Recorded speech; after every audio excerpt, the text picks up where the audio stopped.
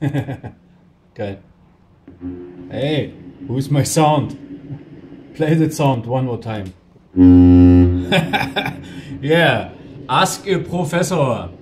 Welcome back to LightWave Guru. I would you show today that little setup from the chip and idea based. I think the older guys remember that on an idea from Cageman. And Cageman built that relativity expression modules script, that little scripts here, and in combination with a Dennis Pointier node ItemNode, you can now bring ships in the right move with Houdini Ocean, with a Houdini Ocean toolkit, yes? And you see the boat or the motor ship in that case here work exactly and track the water, yes? It's very funny to see and to play with that scene, and it's all in function. It's very nice. If you want, I can explain a little bit the scene. And the thing is, wait a second, I go to my scene editor to make some click-clacks. Ship main. So now we have it. The ship on the water will tracked by that plane here. This, you see it here in gray. And on that plane is some nulls. Yes. And the nulls is for tracking the... It's like the raycast node, you know. And it tracks the plane and this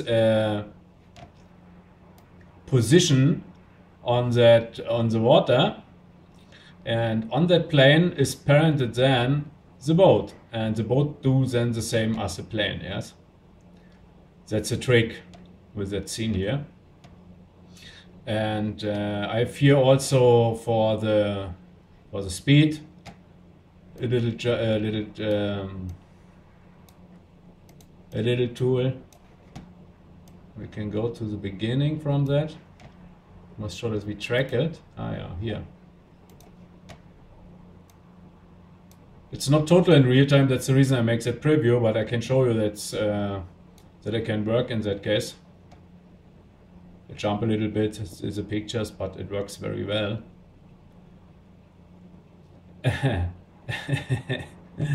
Yeah. So now I can build some flags and make it with the bullets or also moving flags. And later I would also create some islands and all that. And then we have a good water scene. The only thing I would now in the next step create is here another wave for that part here. Yes, we make here a little wave. We will see in what way I do it, with an effector or with a weight map or with another displacement map. I built in combination with a ocean toolkit wave map, but I think it's possible. Yes, that's the next step I would do. So now we have seen it; it's in function. Yes, I'm very happy with that now, and yeah, have a nice time. See ya next time here on this channel. Bye bye.